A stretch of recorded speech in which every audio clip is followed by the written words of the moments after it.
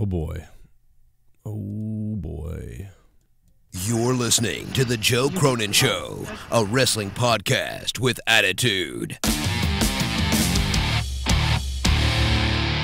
Well, it just keeps getting better in the WWE. All the news right now that just surrounds the WWE is insane. There's just really so much to get to. Like, put your phone down, turn on a video game, or get ready. I don't know. I don't know how long this is going to go, but maybe it won't go long. Maybe this will go quicker than I thought it would. But Pro Wrestling Sheet is confirmed. Road Dogg no longer the head writer. Yeah. A lot of people figured that out. Sources tell them mutual decision. I think that's probably true. One source said it's possible Brian could fill the role once held by Arn Anderson at live events. But right now it's not clear on the Road Dogg's new role or what he's going to be doing going forward. He may just be sort of it says a utility player because he kind of a jack of all trades. He can do almost anything really with the company. So they may just plug him in and see where he's the best at the time. I don't know. Does that mean Bruce Pritchard is going to slide into his spot? I don't know. I don't know what's going to happen. So that's that. But there's so much more. There's so much more. The other night, everybody noticed that Drew McIntyre went missing during the six-man tag match with The Bar. They introduced their friend, and it's being confirmed, so to speak, that the reason why is because WWE wanted Drew McIntyre nowhere near the main event, nowhere near a loss at the end, so he would just make his way to the back, I guess. Like, I don't understand this. What I don't understand is why he didn't just brawl with somebody to the end of the crowd or something. Brawl into the crowd, and then as the loss happens, you're nowhere near it. Why just have him, like, sneak away to the back, pretending he was injured? So Drew McIntyre apparently is not injured. It was part of the plan for Drew McIntyre to waddle his way to the back to get away from what would be a loss. Now, even though, like, either way, if he's injured, that to me, that makes him look weak. The last few days we've been talking about him injured. I don't know. That's just me. Why not have him fight with a member of the New Day into the crowd? Have him fight into the crowd with the person. Like, where did they go? They're going all over the place. Then have a camera shooting them beating each other's asses in the concession area, and then they lose sight of them or whatever. That's fine. And then have the match continue. That would be more exciting. The match would be better. It would make more sense. It does keep him away from the ring with a pin. He didn't do it. He's fighting somebody, and he comes out on the winning end of that if you'd like. So anyway, he is not injured. Drew McIntyre is not injured. However, Big E Langston is injured. Big E is injured. So that's the funny thing. Not funny because that's horrible, but Big E is the injured one. Big E is injured. He's got to have his knee scoped or something like that. I don't remember, nor have I looked up how long that takes to heal. I don't think it's a major thing. I think it's like a 60-day thing or less. I believe. I mean, that's a lot, but it's not, when you think about it, it's surgery. So I don't know if that's true, but I think it's about 60 days or less after you scope your knee that he can return. I'm just guessing, though. I have no idea. Someone probably in the chat will tell me, Joe, this and that about a person being scoped. X-Pac, or Sean Waltman, said he thinks he knows why the fan attacked Brett. He said... And Sean Waltman praised the beating, which I agree too. I think the guy, you need to get your ass kicked, man. You can't just do stuff like this and it's okay.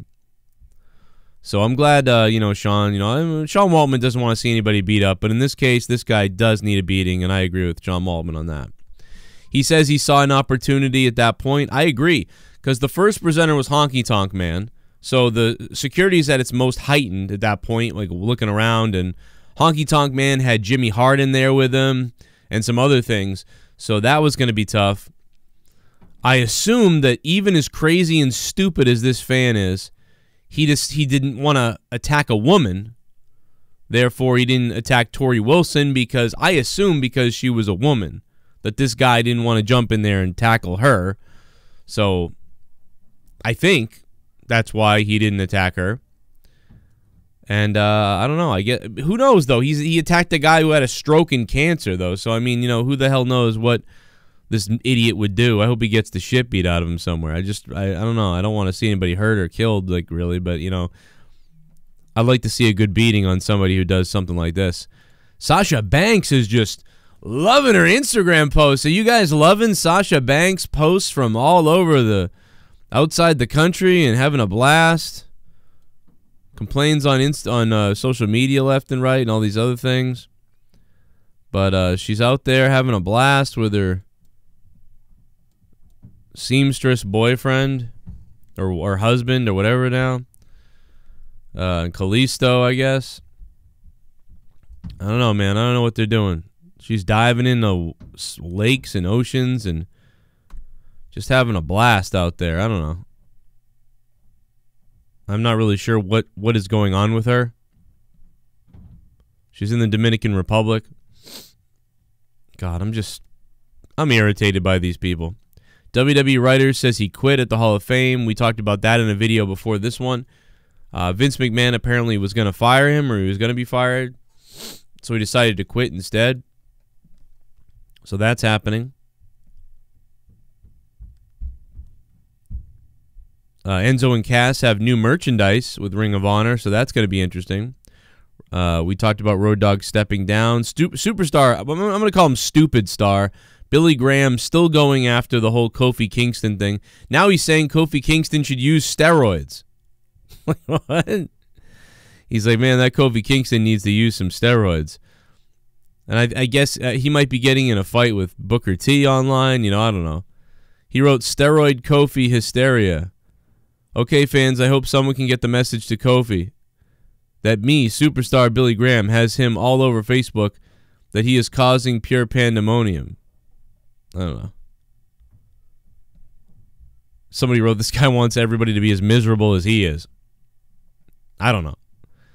But, yeah, I mean, Wendy Williams is going to love seeing all those photos of Sasha Banks just having a blast in the water and out in the Dominican Republic. She's just loving it, living up life. And poor Wendy Williams had to interview a frog instead of Sasha Banks on her show the other day.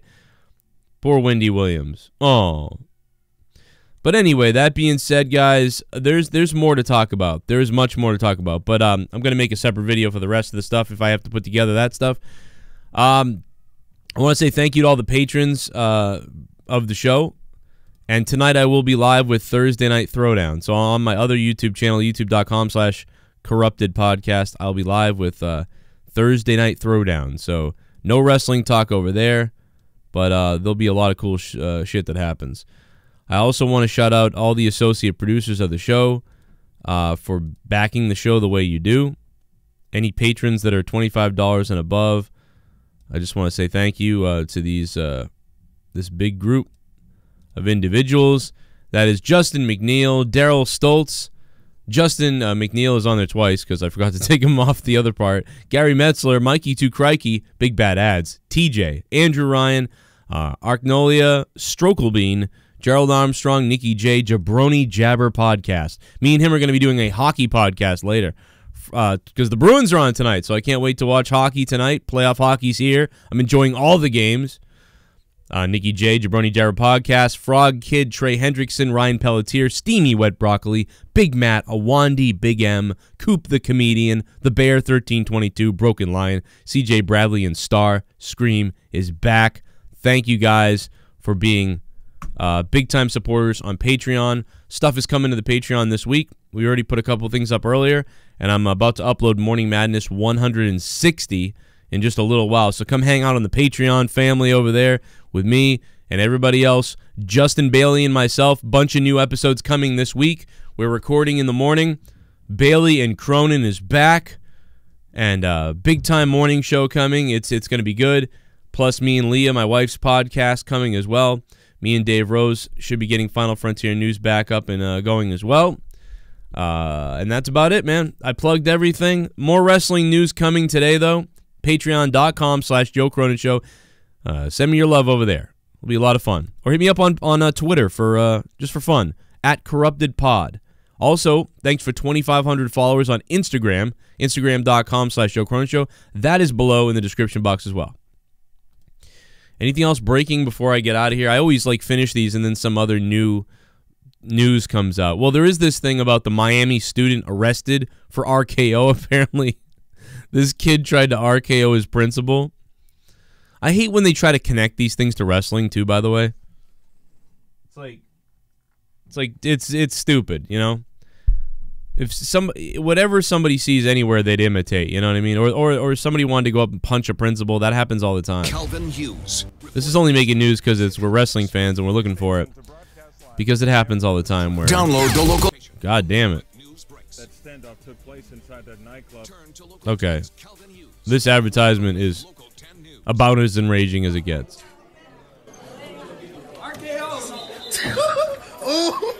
Oh, wow. The kid barely did anything, really, when you think about it. I'm looking at it. So the kid, like, reaches up pathetically, like, RKO! Like, almost like he's pretending to do the RKO on the principal, and then the principal tackles him. That's not even that big a deal. I can't even play the video for you anymore because of how YouTube is. You never know if this somebody is going to claim it or whatever. It's owned by somebody already. Somebody paid the rights to own it already. It's lame. Don't even bother looking it up. It's like the guy lifts up his arm to RKO the principal as a joke, and then the principal tackles him or whatever. I don't blame the principal, though. You don't know what the kid's doing in this day and age with everything. I get it. But it looked like the kid was just kind of playing around. If he was really trying to RKO him, oh my God, it should have been insane. This kid was more like kind of goofing around. That was weird. Yeah, but it's not a really... I mean, dude, there's principals right now somewhere getting stabbed, you know, or beaten with a shoe and shit like that. Just weird stuff. That stuff's on like World Star and all these places. Like, this is nothing, to be honest. It's a whole lot of nothing. Anyway, guys, love you so much. You guys are the best. I appreciate you all. And I've been having a lot of fun, man, on the show with everybody. It's cool to see a lot of old school people coming back to the channel and hanging out, man. It's been so good. We've had so many news videos. We've done so much content. It's been a lot of fun, man. I'm glad you guys are having fun in the chat. You know, we've stayed away from just this weird, like, the drama that goes on with some people. Like, I've stuck away. Luckily, we've stepped away from that, kept away from all that, and it's been way better here recently. And I just appreciate all you guys coming back and the people that have been up in pledges and having fun in the Discord and on Patreon especially. We'll be doing some live Q&As over there. And I'll be live tonight with Throwdown as always at 10 p.m. Eastern Time, U.S. Just look up your own conversion wherever you are, what time that is. But basically, it's in about 4 hours from now. And it'll be weird, man. A lot of news to talk about. If you guys want to send me news or videos, things that are new that you found or that you want me to talk about, make sure you send it to me either on Patreon, Twitter, email me if you like, joecronenshow@yahoo.com. And I'm in. That's it. I'm finally out. Here's some videos you guys might have missed because YouTube isn't alerting you. Make sure you guys hit the bell. You hit the sub. You unsub, resub, hit the bell, hit the bell. And one of the biggest things is just keep coming back to my channel every day. Even if I didn't upload something, come back to my channel a couple times a day and watch a video or whatever. And YouTube will start recommending you all the time to me. And they'll start telling you, like, oh, he's live, he's live, he's live, you know? So the people that aren't getting live notifications, try to just, like, molest my channel if you can. And you should get them. But there are still some people saying that even with all that, they still don't get them. So, but if you're a patron, when I post on Patreon, you get an email alert that pops up in your email. So that's another way that it can help you. Anyway, now there's really some videos popping up that you might have missed, now that I babbled on. Enjoy! And I'll be back with another video in a little while.